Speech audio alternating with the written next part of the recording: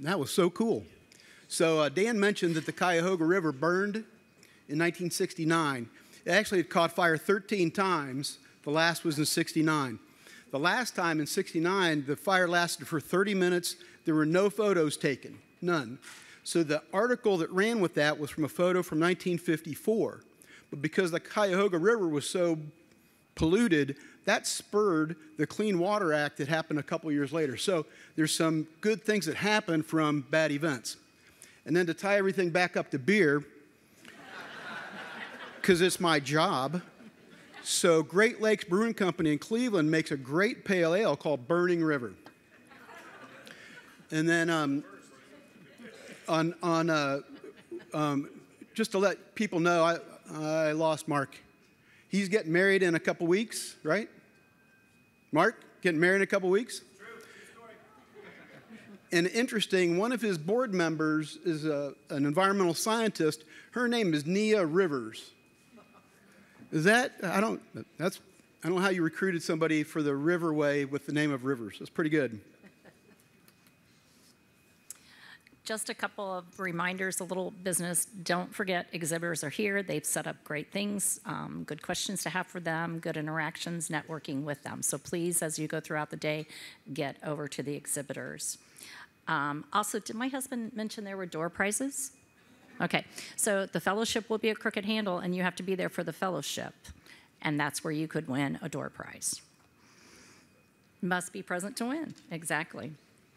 Next, we have Leanne Stewart. She is the Executive Director of the Miami County Visitors and Convention Bureau, and she is also a member of the Riverway Marketing Committee. Please welcome Leanne to the stage.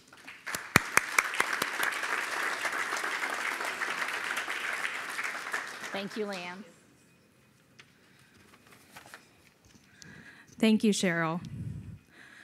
Welcome to Miami County and beautiful downtown Piqua. The Miami County Visitors Bureau is happy to be a sponsor of today's event and a supporter of the Riverway from the beginning. We value the relationship that we have built with Dan and Sarah and other destinations, organizations, and businesses along the Riverway. All of you know that to really make a difference in our communities and in our region, we must work together. Collaboration and teamwork are key, which is why I love this partnership so much.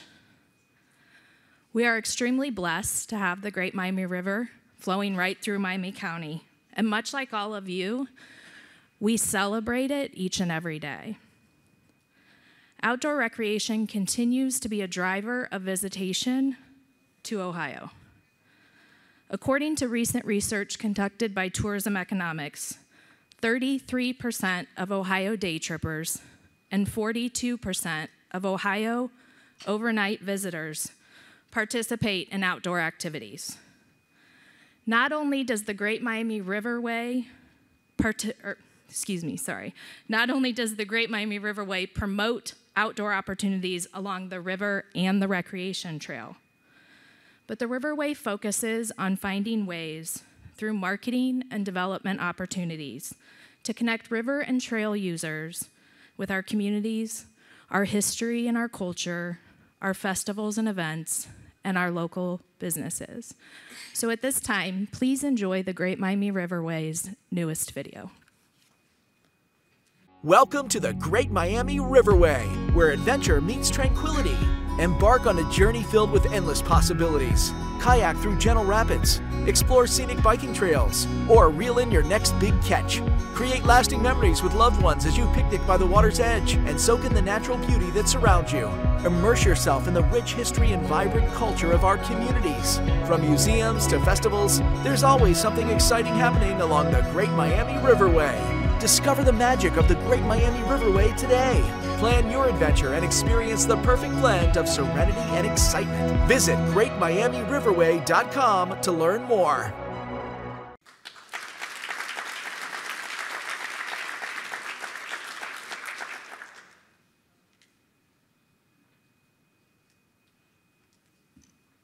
Thanks, Lane. That was great.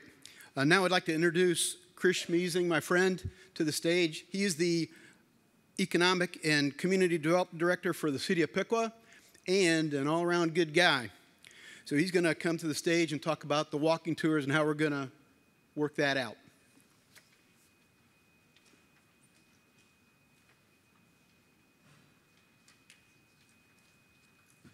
So real quick, while they give me the mic, I want to thank Jim and Cheryl for accepting the invite to MC today.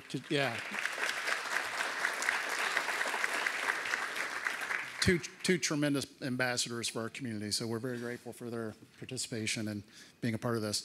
So we have, as the mayor alluded to, we've got some really exciting things happening in our community, and we've got some entrepreneurs who are investing in some of the historic buildings that ooze character and are ready for what's next. 2 projects complete and 1 in the works that you're going to see, and the third is the Lock 9 Park space. So this is that opportunity for you all to stretch your legs. When we were planning the agenda, we talked about years past, they did a walking tour at the end, and no one came back for the closing ceremony and such. So we're going to squeeze it in now. We're going to try to do it with as little chaos as possible. But we're running about 20 minutes behind. So we're going to try to truncate a little bit and get you back here as close to 11:30 as we can. It might be more like 11:45. The way this is going to work is we've got 4 tour guides stationed out in front of the building, 1 over here by Toma Jewelers, 2 on the square. 1 is on the opposite side by the Don Gentili statue. He's a flying ace from our community. And 1 is out in front of the building here by the William McCulloch statue. William McCulloch was a congressman from Piqua who was instrumental in the passage of the Civil Rights Bill. So we didn't get numbers on your badges. I'll blame Sarah. She took responsibility for the badge fiasco. But no, that's on us. So we're going to just very unscientifically here put you in groups of 4. So you guys over here are the 1s. You guys are the 2s, 3s, and 4s, right? So as you go down here, these guys will shout out, hey, I'm the 1, I'm the 2, I'm the 3, I'm the 4. Just self-regulate, self-distribute so we get some equally sized groups. Our host locations are prepared to provide you with a little tour of their facility, make a few remarks about their investment in the location, the history of the property, and why the placemaking initiative in Piqua is something that they wanted to be a part of. So super excited to share with you some of the cool things happening. The one rule here is you have to give me a 30-second head start to the stairs because I've got to get to Lock 9 and present over there. So before you all crush that, we've got a stairwell and an elevator. And then on the way back, 2 of the tour guides are going to bring 2 groups up the freight elevator in the back and the stairwell back there so we can kind of spread out the roadblocks. And then finally, if there's anybody with any mobility assistance needs, see Bev over here, and we've got some accommodations for that as well. Did I miss anything? Okay, I'm off. I'll see you in a minute. Okay, last announcement. You do need to be back in your seats after your tour because how many of you are a Taylor Swift fan? See those Easter eggs on the table? Get it? There's something special right before lunch, so you better get back in here. That's all I'm saying. Enjoy your tours.